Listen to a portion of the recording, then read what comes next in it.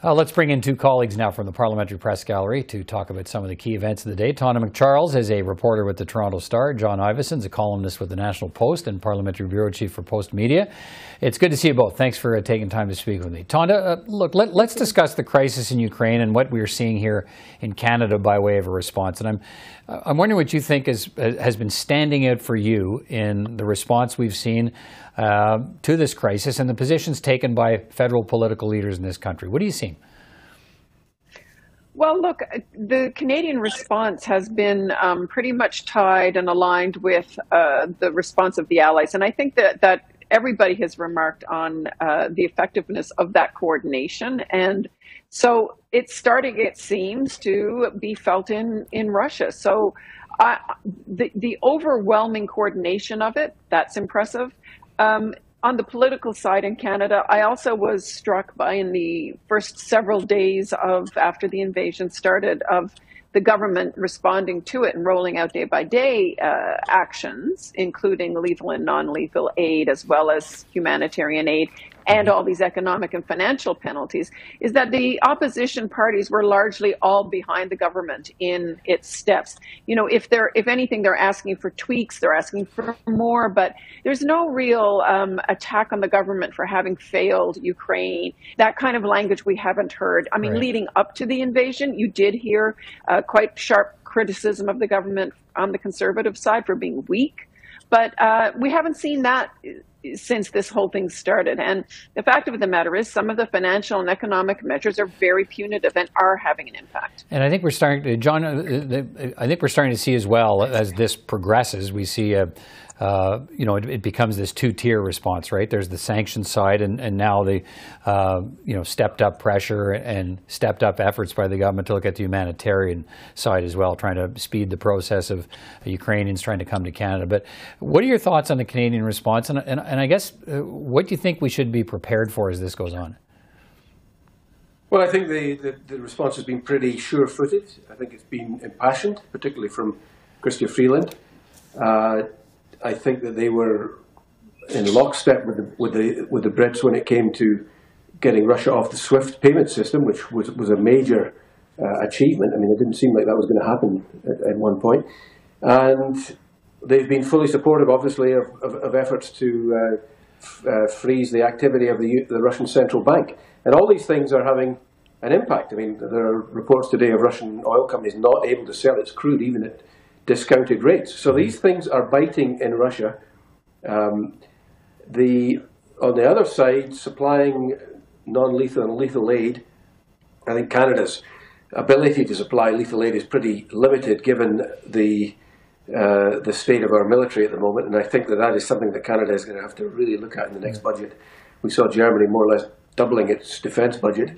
I think the pressure will be on Chrystia Freeland to start funding things like the radar system in the north, which is antiquated and is not fit for purpose, to expedite the fighter jets, which have been long overdue. Yeah. I mean, Andrew Leslie said today on Twitter, he says, I know people won't agree with me, but Canada should be preparing for war.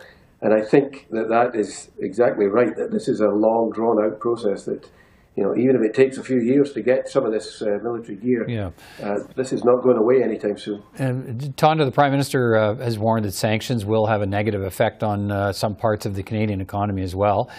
Look, this government's compensated a lot of people in industries during the pandemic in particular, so there may be an expectation that the federal government will compensate any industries hurt by the sanctions that Canada lays against Russia. But it's not clear the government's prepared to do that, right? You were writing about that today. What are you hearing?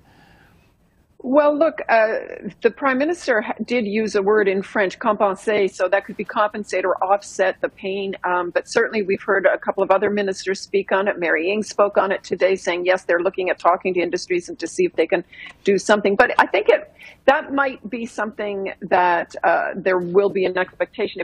If there are companies sort of shall I say, innocently hurt in all of this, in the blowback from the sanctions. But if there are companies or assets that are held by Russian oligarchs who are sanctioned, I think that's a whole different kettle of fish. So that's something I think that politically the government is looking to be somewhat careful around. But yeah, the warning is to the Canadian public more broadly, like there's going to be an increase in the price of gas. There are going to be commodity price increases. It was interesting that the Minister of Industry, Francois-Philippe Champagne, today saying, but there might also be opportunities here for Canadian industry. You know, critical minerals, suddenly Canada's looking like a pretty safe supply. That's the argument, by the way, that the Conservatives are making on oil and gas. Suddenly, Canada looks like a safer, more reliable energy security partner for Europe. But why aren't we capitalizing on that? So, so many political, I think, what's the word? You know, there's political fallout, political advantages and disadvantages to all of these steps that they're going to be taking. Yeah. But I agree with John. Look, it's a long game. This is not by a long shot over. Well, let me go there, John. You sort of touched on it, but there are more and more appeals from Ukraine for NATO to invoke a no-fly zone over Ukraine, and so far not on the table from Canada and other NATO partners. But do you think that's inevitably where we're headed if this goes on? I mean, you have clearly Ukrainians are thankful for everything the Western democracies are doing, but at some point, how long can they fight the Russians in the street before they need help from outside? Well, I think there's going to have to be some very deft footwork by governments in the West, because this war is playing out in real time on people's phones. They're watching these gruesome, macabre scenes from Ukraine, and there's going to be more and more pressure to intervene. I think if we do intervene, then that is a declaration of war. I mean, even the idea of a no-fly zone. If you impose a no-fly zone, you're blowing Russian planes out of the sky. You're attacking where they came from, the landing strips, the defenses in Russia. I mean, that is a non-starter. I actually think that Putin might even view the military aid we're giving at the moment, even if we're just supplying material, not people, might view that as an act of war. I mean, he may escalate just on the fact that we're sending, anti-tank missiles, etc., etc. So we're in a very dangerous spot right now, and we're clearly not dealing with somebody who's a rational player. So, we can expect him to escalate. If you read the interview with Fiona Hill in Politico, she's the preeminent Russologist on Putin. She thinks he will use nuclear weapons. Okay, look, it's a bit of an awkward pivot, but let me make it and come back here and talk about the Conservative leadership race, which is not open yet. It's not actually launched. There's only one candidate, and that's Pierre Poilievre. But Jean Charest is meeting in town with some Conservative MPs to test the waters. And I was struck today at the caucus meeting how interesting it was and how many MPs either didn't answer or openly answered, said, no, I'm not going to bother meeting with Jean Charest. Why are MPs, some of them, organizing Tonda, a draft Charest movement, and what would Charest bring to the race? Well, I mean, he'd bring some competition, wouldn't he? He's a big, huge name. But the question is, is that a competition that would actually get him to the leadership? Pierre Poilievre has already sewed up the support of so many Conservative caucus colleagues, not a majority yet, I think it's under 30 so far. But Charest would be a very prominent moderate candidate and present a different centrist face to not just the party membership, but to the country. Can that win the party membership? That's the huge question. There's a lot of people who think that, he doesn't win unless there's a critical mass of candidates who are similar to him, and they can coalesce a whole bunch of organization and support, because Jean Charest hasn't been deep into that party in more than, 2 decades, 3, a long, long time, right? And so it's a different party from when he was there before. There are different sort of groups and wings underneath the Conservative Party umbrella, shall we say. So it's not clear to me if he can do it on his own, if he would draw in more memberships to the party. But right now, this is a party that looks very different than when he left it back in, 95, 94, 95. What are your thoughts on a possible Jean Charest candidacy, John? Well, I think he may well run, but I don't think he's likely to win. I mean, at this stage, it does look like a Poilievre coronation.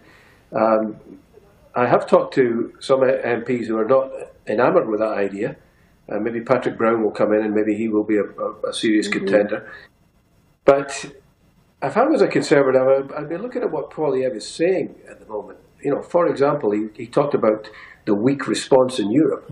You know, if I was going to be voting in this race, I'd want to hear, well, what would you do as leader or as Prime Minister even? What would you do? It's slightly worrying to me that he's been a very effective attack dog, but we're talking about a potential somebody running the government, and I don't think he's been under that much scrutiny so far. All right, lots to watch. Thank you all both for your time tonight. Appreciate it, Tonda and John. We'll talk to you again soon. Take care, both of you. Thanks, Peter. Thanks. Good night.